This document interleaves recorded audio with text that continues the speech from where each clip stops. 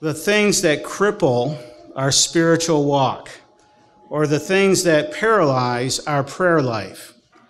The things that cripple our spiritual walk, or the things that paralyze our prayer life. You know, we are called to a life, an abundant life. Jesus said that he came that we might have life and have it more abundantly. And we are called to have a life that is a spiritual life, a supernatural life, a life of power and prayer. Jesus said in John 14:12, "Most assuredly I say to you, he who believes in me, the works that I do, he will do also, and greater works than these he will do, because I go to the Father, and whatever you ask in my name, that I will do, that the Father may be glorified in the Son. If you ask anything in my name, I will do it." And the next verse he says, verse 15, "And if you love me," what's the next verse? "If you love me, keep my commandments." The other day, Friday night, actually, we had a chance to have the youth and singles over our house for a time of worship, of singing Christmas hymns and worshiping the Lord, and a time of fun as well, of exchanging white elephant gifts, which are usually, something that is a gag gift, so to speak. And there was one item that became the coveted white elephant gift, and that everyone was vying for, because you can steal when it's your turn, and that became the coveted thermos. And it was really a nice thermos that someone had bought to give away in this exchange program.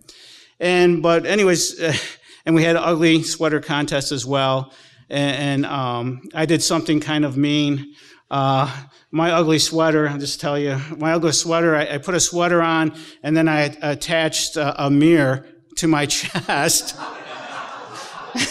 And so, what is that? Well, it's my ugly sweater. Look, see. Sometimes it took a moment for it to click in, and I see that most of you got it. But anyways, before our worship, we were talking about, the Lord coming, and not just the greatest story ever told, and the greatest gift to mankind wasn't just a babe in the manger, right? He grew up, and he performed miracles, and he walked uprightly in righteousness, doing the will of his heavenly Father, and that will took him to the cross. And he died on the cross that we may be forgiven our sins and have eternal life. The greatest story ever told. But even salvation is still part of the story. Not only did he rise from the grave, but the scriptures tell us, especially in the book of Ephesians, that we've been raised with him to newness of life. Right? We've been raised with him in newness of life, that we are seated with him in the heavenly places in a position of power and authority. And we are encouraged to be partakers of his holiness. He wants to he has saved us and redeemed us if you're trusting in the blood of Jesus Christ, but he also wants to change us and conform us to the image of his Son. There is more to the story than just going to heaven. And we have been blessed with every spiritual blessing in Christ Jesus. It's amazing that the Lord has made himself available to mankind. Not just once on the cross, but because he went to the cross, access has been opened up to us, right? The curtain has been ripped from top to bottom, and we can go before the throne boldly, the scripture says. Boldly, Hebrews says, we can go before the throne of grace and receive grace and mercy in the time of need. We have access to the throne of God, creator of everything that is before us, even the things that we cannot see, and all of the resources of God, of the Lord Jesus Christ, are made available to us because Christ went to the cross. And because of his blood, we are in Christ, and Christ is in us. And because of that, we can have a powerful, impactful, effectual, supernatural prayer life because Christ is in you and he is in me if you are born again by the Spirit of God. So that curtain separating us from the access of the throne of God has been ripped from top to bottom, and we are invited to come and to spend time in his presence. The Lord says to Jeremiah in Jeremiah 33:3, Call unto me, and I will answer thee, and show you great and mighty things, things that you know not, or things that you do not know.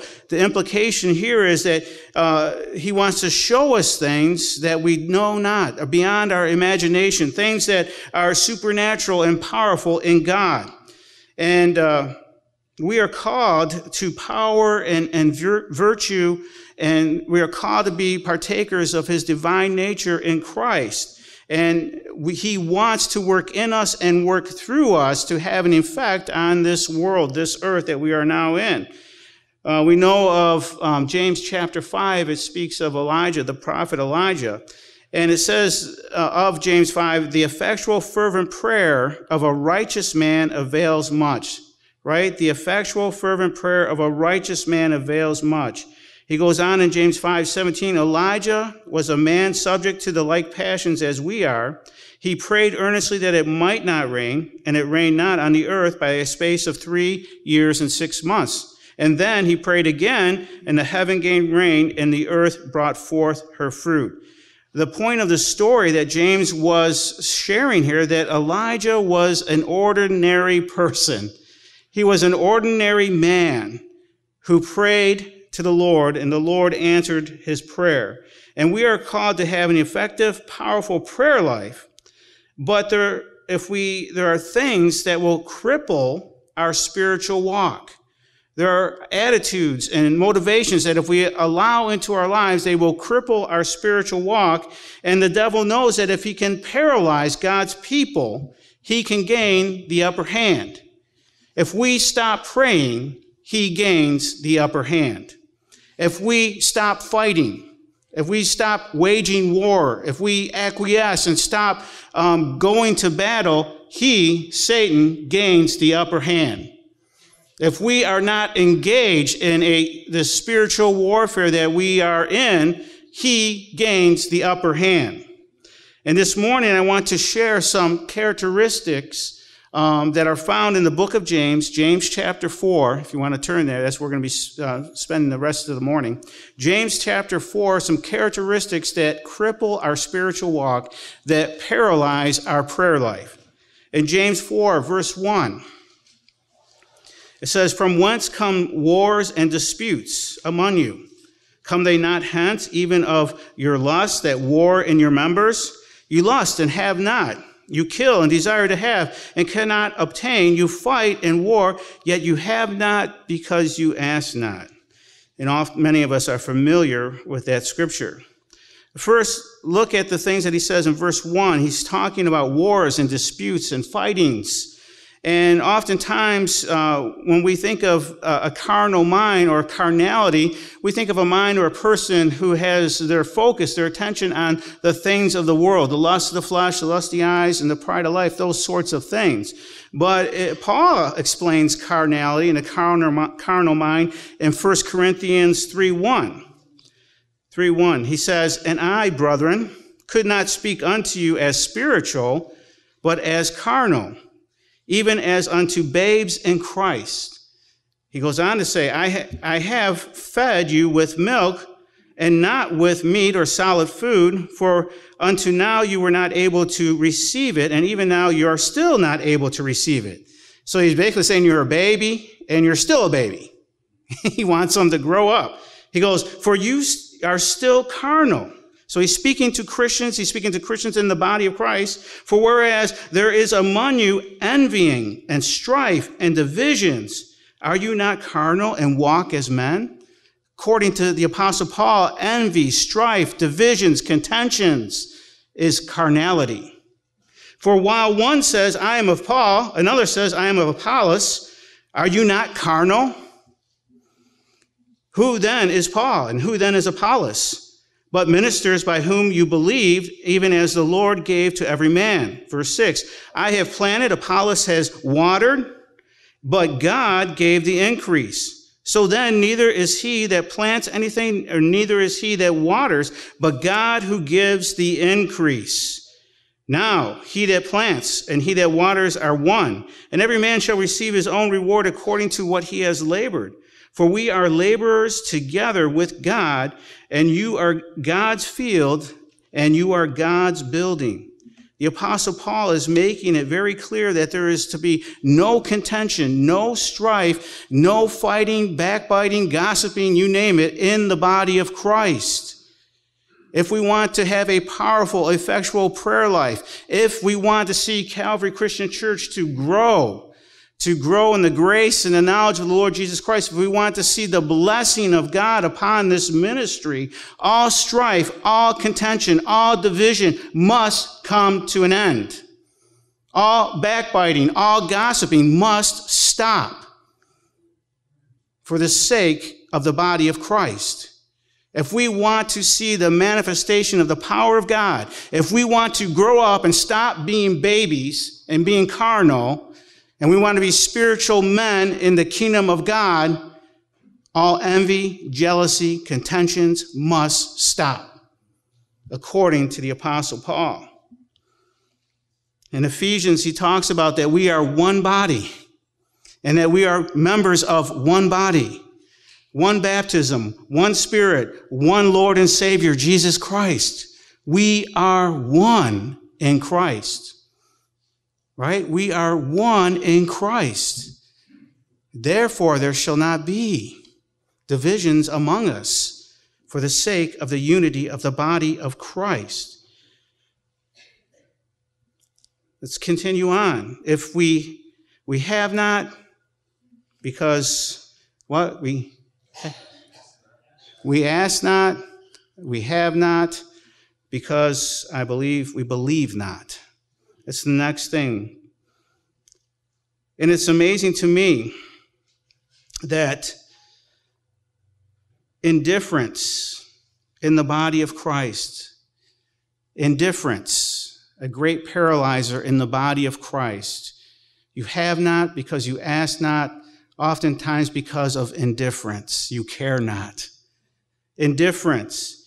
And we are living in the greatest time, really, I believe, as far as the greatest time of the revelation or understanding or the preaching of the gospel of God in human history, because there are more preachers than ever before. There are more books than ever before.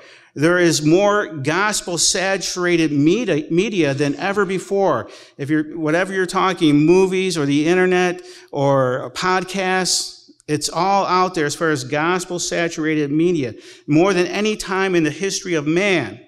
And yet, people are struggling with discouragement and disillusion and confusion among the body of Christ. And oftentimes we have not because we ask not, because we become indifferent. People can go from seminar to conference to concerts to programs. They can watch YouTube videos and still remain indifferent to the gospel of Christ. And most oftentimes, the church's response when we go through a time of indifference, or we see apathy in the body of Christ, well, let's have more programs, right? More programs, so that we can hopefully build up the faith in a person's heart or life. But oftentimes what we need to do as individuals, we need to feed ourselves on the Word of God. We need to be in the Word of God for ourselves. We see so little power and we see so little victory. We see so little deliverance in the body of Christ because of unbelief. And we see so much unbelief is because we're not staying upon the Word of God. We're not spending time in His Word. We're not daily feeding ourselves on the living Word, the Word of God. There are wonderful and precious, powerful promises in God's Word, but we must find them for ourselves. We must find ourselves in the Word of God, reading it, believing it, and praying according to the Word of God, right? We need to grow up and stop being babes and stop being spoon-fed, so to speak. Here you go. Here's your little dose. And we need to come to the Word of God and be able to read the Word of God for ourselves and believe it and pray it into existence. To fight against indifference, we have and in order to have a more powerful and, again, effective and impactful prayer life, we need to spend time washing our minds in God's Word. It's very simple. We need to spend time washing our minds in God's Word. Again, there are numerous ministries with all kinds of programs and activities. Not too long ago, I had an opportunity to go to another church, and afterwards, I looked them up on the internet, and I looked up their website, and it's like, oh my, on Thursdays, they have square dancing. On Fridays, they have line dancing. On Saturday, you can go to the pub, and it's called Beer and the Word of God or something like that. And I'm thinking, oh, so many activities, but very little having to do with the Word of God. There's a myriad of activities in the modern church, but very little learning of God's Word. We need to be those that love God's Word, that hide God's Word in our heart, that love to read it for ourselves, that love to hear it and to hear and to listen under the anointing of God's Word being preached. Indifference grows in the heart and the soul that is not being nurtured by the Word of God. Indifference grows in the heart and the soul of the individual that is not, heart and soul not being nurtured by the Word of God. And again, if you're not giving yourselves to God's Word, if you're not listening to God's Word, if you're not trying to understand and comprehend God's Word, you are basically giving yourself over to indifference and unbelief. The body of Christ is suffering from a famine, the Scripture says in the book of Amos, and that's why we have so little faith and so little power in the church, because it is a famine of the Word of God. Amos 8:11, behold, the day shall come, says the Lord God, that I will send a famine in the land, not a famine of bread nor a thirst of water, but of hearing the word of the Lord. Hearing the word of the Lord. The word of the Lord is out there. The word of the Lord is out there, and if you look for it, you'll find it, but we have to hear what the Lord is saying. We have to listen and obey the Scripture. We have to have an attitude of heart of listening to what actually the Word of God is saying. And if you're not feeding yourself on the Word of God, then you will be feeding yourself on something else to replace it, but it's not something that's going to nourish your soul, right? It's not something that's going to strengthen the inner man and build you up in the holy faith. One of the things about anorexia is a person who's suffering from anorexia, even though they may be totally malnourished and on the brink of death, I mean, just basically a bag of bones, skin and bone, and they have starved themselves to that point in their lives, they lose the hunger for food. They lose the desire to eat. And I believe maybe in many cases that is where some people are in the body of Christ.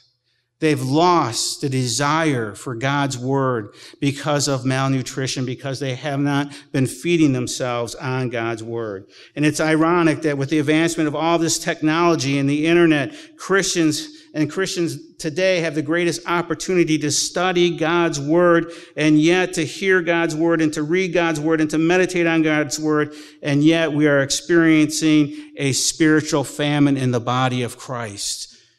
Confusion. Many people are confused and ignorant of God's Word.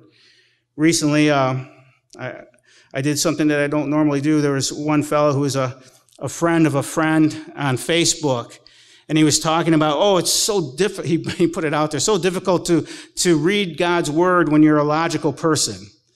And I'm like, well, I'm going to answer this fella.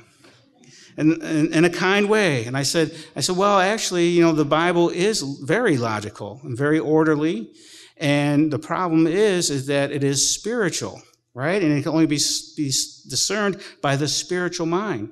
And in fact, the Scripture tells us in John that it says the Word, what became flesh and dwelt among us, and that word for word is the Greek word logos, which means logic. He didn't bite. As maybe you need some help understanding the Word of God. No comment. Did he really want the Word of God, or did he just want to complain?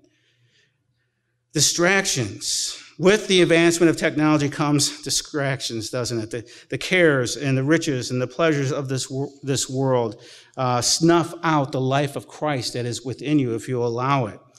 And through the internet, I believe that in many cases that we are being programmed, whether we believe it or not, to not sit still, to not be quiet, to not meditate, to not think about God's word, and to not wait upon the Lord. We are being programmed not to think, especially to think about God's word. I took an informal survey of the youth some time ago, and I asked them a simple question. Would you rather watch a video about a story or read the story? Read it for yourselves. And 100% of them, I think, said they would rather watch. Well, that's a problem. See, they're being programmed to watch videos rather than to search the scriptures to see if these things are true, to search the scriptures to see if these things are true for themselves. And even I find myself, and I'll ask you a question, and see if it's just me, or is it the majority of people here? If you see a video, and it's a Christian video, advertised, and the first thing I do is I look how much time. Is it 10 minutes, 3 minutes, 30 minutes, 2 hours? How long is this video?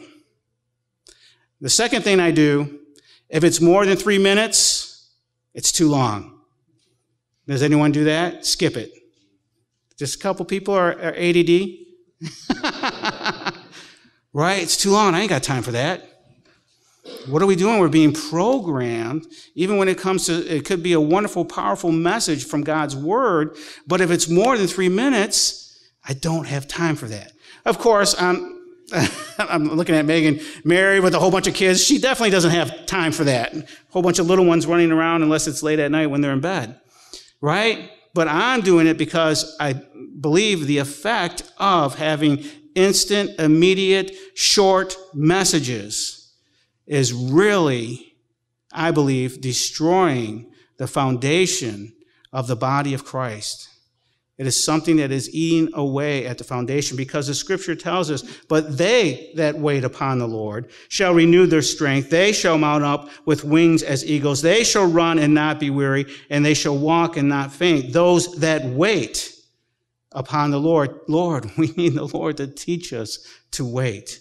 I mean, in the Old Testament, the people would sit in the desert heat for half a day and listen to someone read the scriptures word for word, verbatim.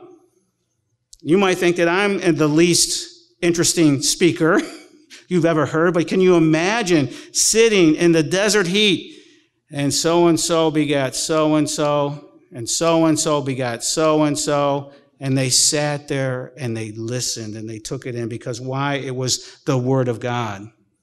When Jesus was here and when he preached in Mark 8, there's a story that he was teaching a very great multitude, and this very great multitude had sat and listened to Jesus preach for 3 days without eating anything. Wow, 3 days. Of course, they were listening to the Lord Jesus Christ. They weren't listening to one of us. Paul states plainly that faith comes by hearing, and hearing by the word of God. If we want to have effectual, fervent prayer, powerful prayer, we must find ourselves dining at the Lord's table, eating his word, digesting his word, hearing his word. Whether it comes through listening or reading, we must be those that are believing and trusting and acting upon God's word. We must be those that are eating our daily bread, if we're going to have the power of God operating in their lives. When Jesus was being tempted by Satan, what did he do? When Jesus was being tempted in the wilderness by Satan, what did he do? He answered with God's word. And he said in Matthew 4:4, the Lord answers and said, "It is written, man shall not live by bread alone, but by every word that proceeds from the mouth of God." Every word that proceeds from the mouth of God is to be our sustenance, is to sustain us, to strengthen us, to encourage us against the enemy. And Jesus, when he quoted this, he was quoting from Deuteronomy. He was quoting from the book of Deuteronomy, chapter 8, verse 1. "All the commandments which I command you this day, you shall observe to do." It wasn't something they were just supposed to listen to, but they were supposed to be doers of the word. That you may live and multiply and go in and possess the land, that you may be strong and mighty in word and in deed, which the Lord had promised your fathers. And you shall remember all the way which the Lord thy God led thee these 40 years in the wilderness, to humble you, to prove you, to know what was in your heart, whether you would keep his commandments or not. And he humbled you and suffered you to hunger, and he fed thee with manna, which you did not know, neither did your fathers know, that he might make you know that man does not live by bread alone, but by every word that proceeds from the mouth of the Lord does man live. That's what Jesus was quoting from. He fed them the manna, but it was, listen, you don't live by bread alone. You live by the word of God. So I encourage you, if you are discouraged, if you are depressed, if you feel weak and disillusioned, if your prayer life is pathetic, the Lord says, I have given you my word. I have given you my word, feed upon it, strengthen it and nourish yourself, strengthen and nourish your inner man upon the word of God. All we need is God's word to drive out unbelief and indifference. I urge you to hear it, to trust it, to obey it, and to rest in it. With indifference comes when we fail to remember God's goodness. Indifference comes when we fail to remember God's goodness. And again, indifference is a paralyzer to our prayer life. Even in the scripture that I just read in Deuteronomy, it says, remember all the things that the Lord thy God has done for you. In Psalm 106, verse 7, our fathers understood not thy wonders in Egypt. They remembered not the multitude of thy mercies, but provoked him at the sea, even at the Red Sea. Nevertheless, he saved them for his namesake, that he might make his mighty power to be known. He rebuked the Red Sea also, and it was dried up. So he led them through the depths as though through the wilderness. And he saved them from the hand of him who hated them, and redeemed them from the hand of the enemy. And the waters covered their enemies, and there was not one of them left. Then they believed thy words, and they sang his praise. They forgot God, their Savior, which had done great things in Egypt.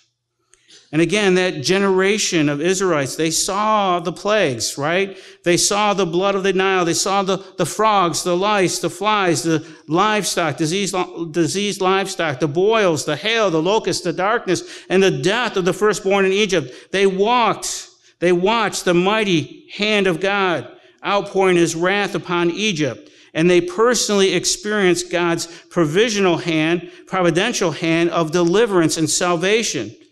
They were the recipients of God's faithfulness and his love and his mercy and his goodness. They were the apple of his eye.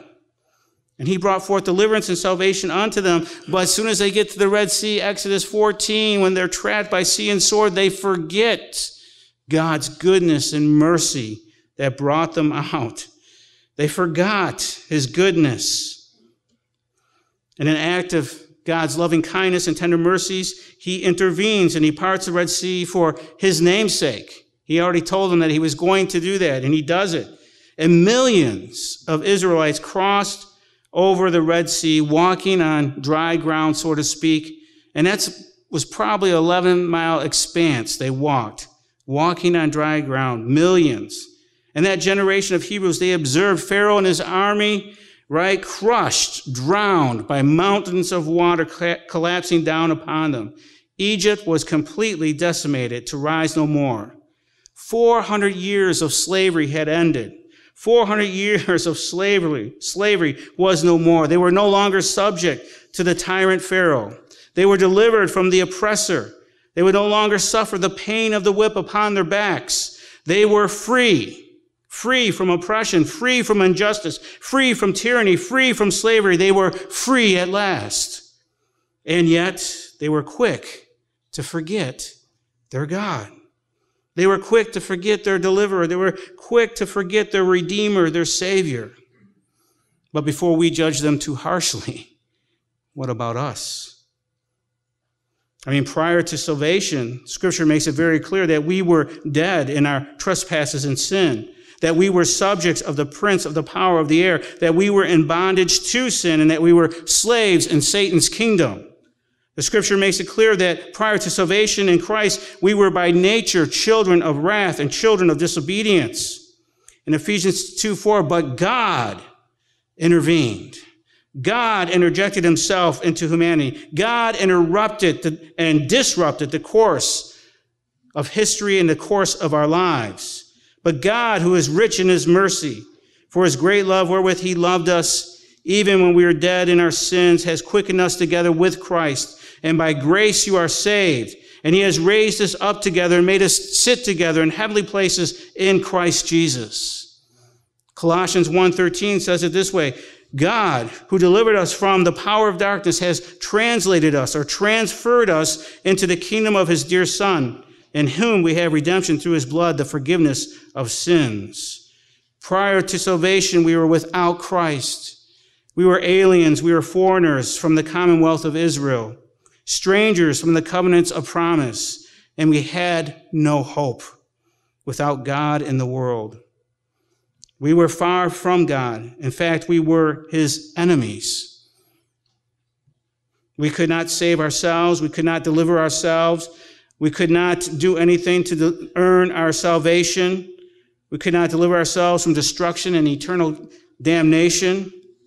We had the sentence of hell hanging over our heads. We were weighed in the scales of God's justice and found guilty. And the verdict was eternal, unending condemnation. We could not save ourselves by works of righteousness that we have done, but we are saved by grace through faith in Christ Jesus our Lord. But God interceded. God interceded upon our behalf. He paid the penalty for our sin, and we have been brought nigh to the Lord Jesus Christ by the blood of Jesus. We have been redeemed, forgiven, justified, and sanctified. And we were, however, rightly and justly deserving the sentence of death because of our sin. But God, in his infinite mercy, stepped in and intervened in our lives. When Jesus died on the cross, he delivered us from darkness, sin, death, the tyranny of the oppressor, Satan, the judgment of hell. He delivered us from our enemy and brought us into his kingdom. And today we are free. May we never forget his kindness towards us. May we never be those that forget his goodness and his grace, which he has manifested towards us. Jeremiah asked a ridiculous question in Jeremiah 2:32. Can a maid forget her ornaments or a bride her attire? And the obvious answer is, of course not. A bride would never forget her wedding dress on her wedding day. And most young ladies are usually planning their wedding from the time they are 6, 5 years old. Most guys are completely clueless, but most gals have it all planned out. We did actually have one bride who forgot her shoes on her wedding day, but it worked out. Jeremiah is asking a question. Would a bride forget her attire? Absolutely not. And then he goes on to say, yet my people have forgotten me days without number. We forget him days without number. And then we struggle in our prayer life. We wonder why it's so lackluster. We wonder why, what happened, what's wrong. We allowed indifference to seep into our lives. We allowed unbelief and indifference. We become careless in not spending time worshiping the Lord, his goodness, his love, and his mercy. John Bunyan said, he that runs from God in the morning will scarcely find him the rest of the day. How true that is. Thomas Watson, the Puritan, said that Jesus went more readily to the cross than we go to the throne of grace. Let that sink in. That Jesus, for the joy that was set before him, went more readily to the cross than we take the time to go to the throne of grace. We have not because we ask not, because of indifference, unbelief, and we remember not. We forget the Lord's goodness. And when we're satisfied with the things of this world, and we are living in a mediocre, lukewarm existence, we forget God. It's because we've forgotten God. It's because we're not in his word. When Spurgeon was asked what was the secret to his spiritual power, his response was, "Need-word, my brethren, need-word." Oh, that our prayers would be so powerful that they would affect nations. Mary, the Queen of Scots, said, "I fear John Knox's prayer more than an army of 10,000 men." Oh, if God's people would rise up in believing prayer, we would see the walls come down of division and strife in the nation. We have not because we ask not, and we ask not because oftentimes we are simply too busy with the cares and the pleasures and the riches of this world. We don't spend time in the Word recounting the great things that God has done. We have lost our focus. Our focus is on the temporal things rather than on the eternal things. The important things are the eternal things. Every revival that I have studied was birthed through prayer. Every revival that I know of was birthed in prayer. It didn't just happen. You know, it just happened. We were just walking one day and boom, revival hit. It was birthed in prayer. And if we want revival in our homes, in our families, in our extended families, in our neighborhoods, our factories, we need to get busy in the prayer closet. We need to be serious with God. Jonathan Edwards' revival started with prayer. Charles Finney, when he would go and preach, he would spend a night praying and fasting and seeking God, crying out in the woods, in the wilderness. One time after crying out all night, he went and he preached to an irreligious people, an indifferent people, an uncaring people. And as he was speaking, the conviction of the Holy Spirit fell upon the congregation, so much so that people were kneeling down and crying out to God in forgiveness. So much so that Finney stopped preaching and allowed the Holy Spirit to work. Revival is birthed in prayer. The businessmen's revival of 1857 to 1858 started through prayer. A man was called upon to lead prayer in New York City, and he decided to open a church once a week for prayer at noontime. Well, the first meeting was set for September 23rd, 3 weeks before the bank panic of 1857, and 6 attended the first week. 20 attended the next week. Then 40 people attended the week after that, and then they switched to daily meetings. Before long, all the space was taken in the church and other churches. Then other churches began to open up their doors and have prayer meetings every day at noon. Revivals broke out everywhere in 1857, spreading throughout the United States and the world. Some have called it the Great Prayer Meeting Revival of 1857. It's estimated that 1 million people gave their lives to Christ because of that prayer meeting.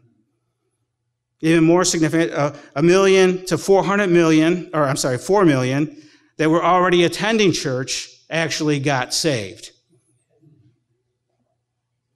May God lay on our hearts a burden of prayer.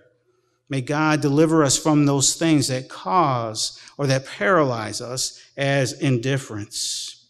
Next, we see in James 4:3, you ask not and you receive not because you ask amiss that you may consume it on your lusts.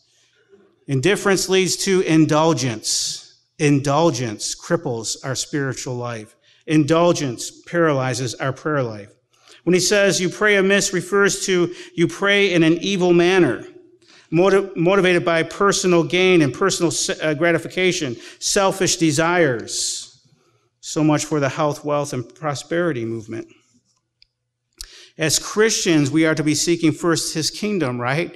And his righteousness. We are to be seeking to glorify God and to glorify God in our prayer life. We're to be seeking for his namesake. Lord, for your namesake, do such and such. For your namesake, move, O God. We can have a powerful prayer life, but we must understand that prayer is not a tool to bend God's hand to our desires. A secret to a powerful prayer life is found in the word submission. Submission to the will of God. Surrender to the will of God. Surrender to the King of Kings, looking for his honor, for his namesake, for his glory, that he would be glorified through our prayers. Effective, fervent prayer is found in seeking first his kingdom and his righteousness. Jesus taught after this manner that we should pray, Our Father, which art in heaven, hallowed be thy name. Thy kingdom come, and thy will be done on earth as it is in heaven. If we want to see God's will be done on earth as it is in heaven, let us pray and bring heaven to earth. Let us pray through our prayers, bring heaven to earth, and see God's will be done. Jesus prays before the cross at Gethsemane in Matthew 26:39, and he went a little farther and fell on his face and prayed, saying, O my Father, if it is possible, let this cup pass from me. Nevertheless, probably the most powerful words in all of history, nevertheless, not my will, but yours be done. Not my will, but thou be done. And this should be the same for us, right? We should be seeking first his kingdom and his righteousness. We should be seeking to do his will. And oftentimes we have to pray it into existence before we walk in it. It's amazing that this is the place that Jesus picked to pray. I didn't realize this until recently, that this was a place of basically a crossroads. When in 2 Samuel 15:30, when David was being attacked by Absalom, and David was fleeing for his life from Jerusalem, he went through the Mount of Olives on his way to the Judean countryside. It was a route of escape. So here Jesus is at a crossroads, maybe looking over to the Judean countryside, knowing that the cross is before him. Lord, Heavenly Father, not my will, but thy will be done. It was David's escape route, but it was Christ's journey to the cross. In his moment of betrayal, Jesus prayed to his Heavenly Father and proclaimed those words, those hell-shattering words, not my will, but thine be done. And so it should be for all of God's people. And we know that this place is significant because Jesus, when he returns, he is coming to the Mount of Olives, the place of the crossroads, the place, Gethsemane, of the crushing of the olive to bring forth the oil of the olive. Jesus was concerned about fulfilling the will of the Father. He lived in the audience of one, and his desire was to glorify his Father in heaven. And that was evident in his life and in his prayer life. The Bible tells us, speaking of indulgence, not to love the world, neither the things that are in the world. If any man loves the world, the love of the Father is not in him. For all that is in the world, the lust of the flesh, the lust of the eyes, and the pride of life, is not of the Father, but is of the world. And the world passes away, and the lust thereof, but he that does the will of God abides forever. In our prayer life, we need to be concerned with God's will, God's plans, God's purposes, God's glory. We need to be pursuing his honor and his glory in our personal lives. Again, seeking first his kingdom and his righteousness. Gethsemane, the olive press. All of us, I believe, that are Christians will face our own Mount of Olives, our own Gethsemane, our own crossroads, where we'll have an opportunity to deny ourselves, take up our cross, or flee to the Judean countryside. Again, we can escape our burden, or we can take it up by the power, by the grace of God, and do the will of God. Your personal walk with God, your personal holiness, affects your prayer life. Your personal holiness affects your prayer life. James 5:16 says, confess your faults one to another and pray for one another that you may be healed. The effectual fervent prayer of a righteous man avails much. That's the next verse. And that word, a righteous man, literally means an obedient man. An obedient man. Your personal holiness, your personal walk with God, your personal obedience affects your prayer life. Jesus said it this way, if you abide in me, and my words abide in you, you shall ask what you will, and it shall be done unto you. Herein is my Father glorified, that you bear much fruit. So shall you be my disciples indeed. Abide means to stay, to continue, to dwell, to endure, to be present, to remain, to stand, to tarry in God's word, in God's will. Next, so we have indifference, indulgence. James 4:3. You ask and you receive not, because you ask amiss, that you may consume it upon your lusts. You adulterers and adulteresses, know you not that friendship of the world, and friendship means there's a special fondness or affection, a love, an emotional attachment, is enmity with God? Whosoever therefore shall be a friend of the world is an enemy of God. We cannot think that we can straddle the fence, having one foot in the world and one foot in the church, and expect to have a powerful prayer life. We cannot expect to be more than conquerors in Christ Jesus if we have one foot in the world and one foot in the church. Paul says in Romans 8:7, the carnal mind is enmity against God. For to be carnally minded is death, but to be spiritually minded is life and peace. There's no bones about it that if we love the world and the things of the world, the lust of the flesh, the lust of the eyes, and the pride of life, we are making ourselves an enemy of God.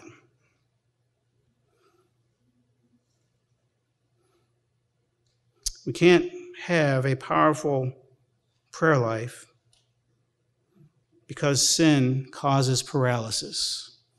Sin cripples our prayer life. Even the secret sin that we think that we're getting away with. Psalm 66:18 says, if I regard iniquity in my heart, the Lord will not hear me. To regard iniquity means that you know that the sin is there and that you look at the sin with fondness. You protect it, you keep it secret from others rather than confessing it, rather than forsaking it, rather than repenting and turn from it. You love it and you cherish it. Isaiah 59:1 says, behold, the Lord's hand is not shortened that it cannot save, neither his ear heavy that it cannot hear, but your iniquities have separated between you and your God, and your sins have hid his face from you that he will not hear.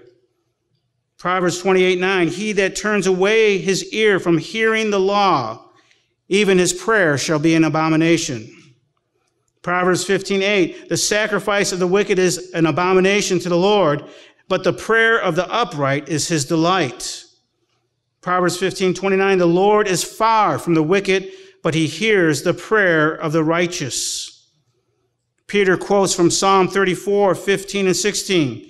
In 1 Peter 3:12, for the eyes of the Lord are over the righteous, and his ears are open unto their prayers, but the face of the Lord is against them that do evil. Listen, your personal life matters. Your personal holiness matters. Your personal walk with God matters. It is important that we are to be pursuing holiness in the fear of God. We are to be perfecting holiness in the fear of God. Those are New Testament verses. Perfecting holiness in the fear of God. So what sin is hindering you from a powerful prayer life? I encourage you to confess it. Again, renounce it. Repent of it. Seek God's forgiveness and seek his grace to overcome it. We want to be more than conquerors through Christ Jesus our Lord. I encourage you not only to confess it, but to make no provision to satisfy the lust of the flesh, to, as the scripture says, mortify the deeds of the flesh, put them to an end, and pursue righteousness and holiness in the fear of God. Romans 8:12 says, and 13:14, therefore, brethren, we are debtors not to the flesh to live after the flesh, for if we live after the flesh, we shall die. But if we, through the Spirit, do mortify, render useless, that's what it means, the deeds of the flesh or the deeds of the body, you shall live. For as many are led by the Spirit of God, these are the sons of God. I guarantee you the sons of God have a powerful prayer life. The sons of God have a powerful prayer life. When Peter and John, they healed the lame beggar at the gate beautiful in Acts 3:12. And Peter saw it, and he answered unto the people. The people rose up, and the people wanted to worship them because they had just healed the beggar. They thought they were gods.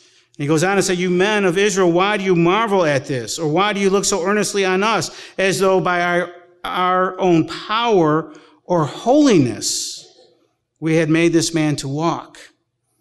Peter links holiness with the power of God resting upon our lives. Your personal holiness matters. The Lord is seeking to answer the prayer. His eyes are looking, and they run to and fro throughout the whole earth to show himself strong on behalf of those whose heart is loyal or perfect towards him. And finally, we see in James chapter 1, verse 5 through 8, if you lack any wisdom, let him ask of God, who gives to all men liberally and without reproach, and it shall be given unto him. But let him ask in faith, not wavering or without doubting. For he that wavers is like a wave of the sea driven with the wind and tossed to and fro. For let not that man think that he shall receive anything of the Lord. A double-minded man is unstable in all his ways. Instability. Instability paralyzes our prayer life. Instability. We need to be those that are stayed upon the Lord. I mean, what is your level of commitment to God? What is the level of your commitment to the Scriptures? Have you really, truly dedicated yourself to the Lord? Not just once when you were 12 years old. How about yesterday? How about today? Lord, I give myself to you. I dedicate myself to you, to your plans and your purposes. That's something that we should be doing on a daily basis. I am yours, O Lord. I am thine, O God. And I give myself to you. I dedicate myself to you. Because Jesus told us a man cannot serve two masters, can he? You can be devoted to one and not the other. You can love one, but not the other. Who is really, truly on the throne of your life? Is it the Lord Jesus Christ, or is it self? Self.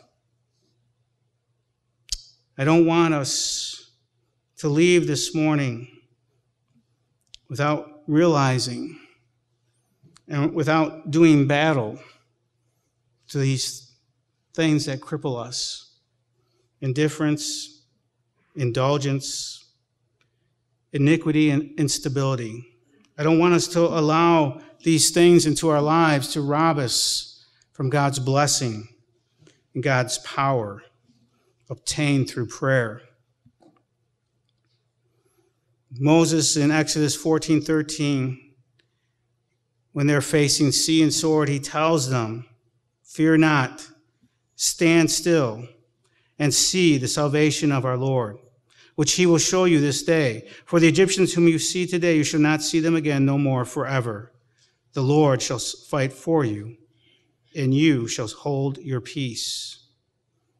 We have been given access. We have been given permission to come before the Lord boldly, to find grace and mercy in the time of need. We need to take that opportunity. And if there's one of those areas in our lives that I had mentioned this morning that is keeping us back, we need to let God deal with it. We need to let God eradicate it from our lives.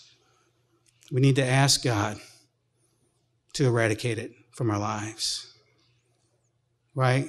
We can make no provision for sin in our lives, and we can put up all the boundaries and checkpoints and all of that to keep us from giving in to the flesh. But we need God to deal with that desire, to crush it, to eradicate it, to take it away from our lives. And one of the greatest things is that Jesus came not just to forgive us of our sin, but to take away our sin. And not just when we get in the by and by, but now. He wants to cleanse us. He wants to purge us. He wants to sanctify us, right, with the washing in the water of his word and his presence and his spirit. But we must be those that give ourselves wholeheartedly unto the Lord. Amen. Let's stand.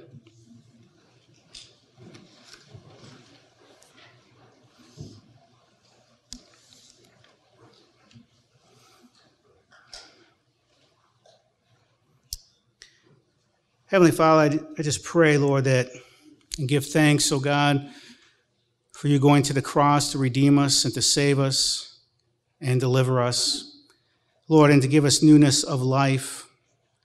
Lord, I pray, Lord God Almighty, that you would continue to do the work that you started in each and every one of us. Lord, deliver us, oh God, from indifference, indulgence, iniquity. Lord, deliver us, oh God, from instability. May our feet be firmly planted upon the rock of our salvation, the Lord Jesus Christ. May you deliver us, O God, from being babes in Christ. May we grow up and be mature and become the mature sons of God. And may it be evident in our lives, O God, that you are working in us and through us because of your goodness and your grace and your mercy.